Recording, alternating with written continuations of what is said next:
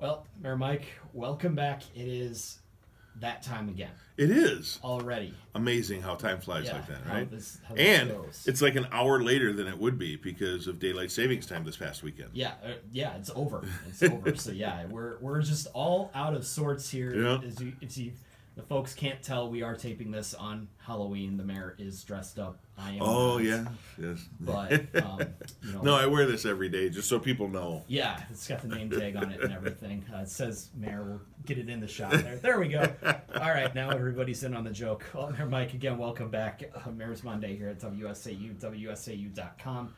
Everybody's kind of winding down for the year already. You have a few irons on the fire, but for the most part, everybody's already looking ahead to the holidays that are to come. It's getting there, right? So all the construction projects are wrapped up for the most part. We got to put a few bows on things. But the construction projects are wrapped up, which means it's winter season in Wisconsin, the two seasons we have. Right now we're in the process, our capital budget has been approved. We are in the process of evaluating our operational budget.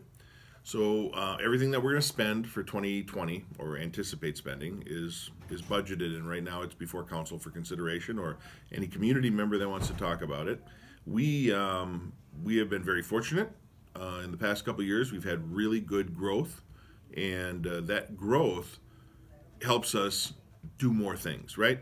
The state has imposed an expenditure restraint program and levy limits on how much municipalities can increase their spending annually.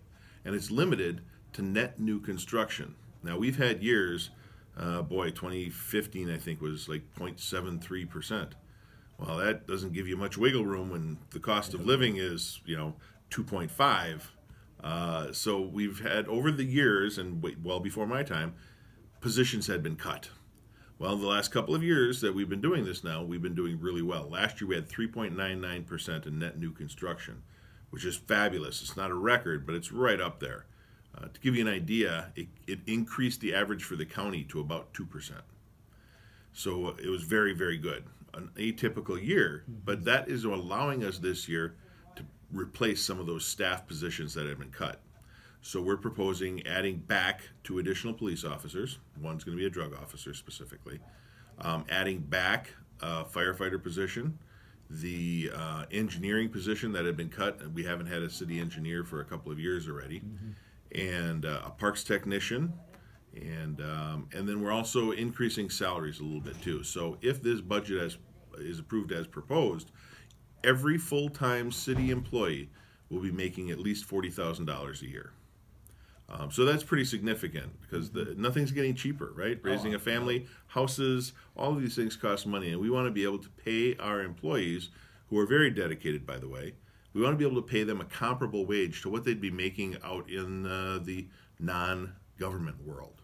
The real world. The real world, I guess, is the way to put it. But yeah, we're real world too. Right. So that's about it. There's nothing earth-shattering. We allowed each department to increase their operational budget, other than the positions and salaries, by 1%. So a very nominal increase there. But that allows us then to put those positions back.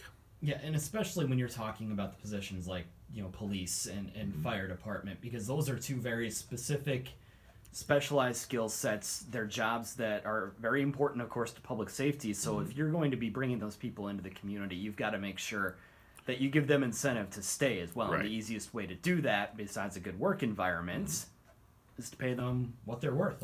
Yeah, most people think that's probably the biggest thing, right? Pay them what it's supposed to be paid, right? What they're worth. A good work environment, I would say, comes second. Nobody takes a $3 or $10 an hour job for a good work environment. No, that's true. I don't remember the last time I did that. So, yeah. So we have a comment period now. We're hoping to have the budget approved in November. Give us enough time to get the tax bills out and have everybody get a nice Christmas present right before the holiday season with taxes. Now I can tell people that the city of Stevens Point and the Stevens Point area school district, count on your taxes going up, because the school board referendum or the school district referendum that was passed last year will actually be on this year's tax bill. And the city is also looking at an increase of about 30 cents per $1,000 worth of value. And that's going to allow us to get those extra positions back. So if anybody has questions, contact my office, contact the treasurer's office, contact your alderperson, or contact you over at WSAU. We've got all the answers right there as well. I mean, we've got the spreadsheet right there by the phone. There you go. Absolutely. Yeah. No problems. We can certainly say that taxes, obviously, it's very rare that they do go down, but 30 cents, as you mentioned, per $1,000, is that average for the city for the last few years? We've been keeping it relatively stable. Now I can give you the averages or the actuals from previous years, but we're right in that range. As long as we can stay below that $10 per thousand, I think we're doing very good. We are very diligent stewards with the money. Not everybody is going to agree with everything we spend money on. I don't use the skate park, but I support it because other people do use it. So just be patient and understand that we're a community of nearly 27,000 people, and we all have some different likes and dislikes. You may think that our money is better spent here. Someone else might think it's better spent there. But we have a group of 20 people, 25 people, including staff and alders, and all of them take input from citizens. Citizens are allowed to show up. We take all of that information and we try and formulate a budget to do the best we can with the resources we have. And as far as the timeline goes for the budget right now, where are we looking at having that approved by? Probably the third Monday in November is what we'd be looking at, our regular council meeting in November, to have that approved. That gives us enough time to get those tax bills printed, processed, and mailed out. Absolutely. Well, we will look forward to that, and again, hopefully for most in the city, that the bill's going to be good news when it shows up in. It's going to go up, right? Because I pay school taxes too, and I don't have any kids in the public school system, but those are the people that are going to take care of all of us in a few years. So I want to make sure they're well educated and they have the resources they need. So I'm okay with paying a little bit more to make sure that they have a good learning environment and good teachers. Absolutely. That's what we're in this business for, right? To make sure that we take care of those around us and the next generation. Right. Well, taking a look at, again, down the road, we mentioned the holiday season coming up. That means Stevens Point Holiday Parade, WSAU will be in it this year. Again, as always. I mean, I had the chance to drive in the 4th of July parade. I don't know if I'll be down here for the Christmas or holiday one, but give us an idea of when folks can expect that to line the streets with their hot cocoa and their stocking hats. So that is going to be the Friday. I always remember it as the Friday before Thanksgiving. And I know it's late this year. I think it's like the 21st maybe. That's what my calendar is showing. Yeah, it's the Friday before Thanksgiving. And it'll be right down here, downtown Main Street. I will be there, and I will light the Christmas tree with my magic wand like I have done every year. And I know there's lots of floats in there. Now, the businesses downtown put the parade on, so it's not a city function, but we do participate. And we'll have Christmas music, and I think we may even have a street dedication where we're going to turn Main Street into some sort of festive street for the holiday season to try and let people know that we are here and open for business, and there'll be all sorts of cool things to do at downtown Stevens Point when that happens. I know we'll have the emergency vehicles and so forth in there. They're working on a grand marshal. I don't know who that's going to be yet, so we'll have to keep that a surprise for now. And I would encourage people to come out, grab some candy and grab yourself a cup of hot chocolate or something after the parade at one of our downtown businesses. Yeah, I'm actually showing the 22nd on the 22nd. Friday before Thanksgiving this year, but it's always, kind of a great time. You talk about communities like this, we talk about all those, like we just talked about the taxes and the boring things like that, but if you don't come together and do things like this in your community as well, you're certainly not going to, be attracting talent and all those things that we talk about. Well, it's a big thing, but we don't do it necessarily for that. We do it because of the camaraderie that this community feels, and I think that catches on to other people who see that and say, hey, I want to be part of that. So it's really good, and this is just who we are. So come on down, and I think, now I can't make any promises, but I've got a connection with Santa and Mrs. Claus. Now, I talked to Mrs. Claus. Santa's a little busy right now, but I think they're going to make an appearance. So bring the kids down, and maybe they'll get to see and get their picture taken with Santa and Mrs. Claus.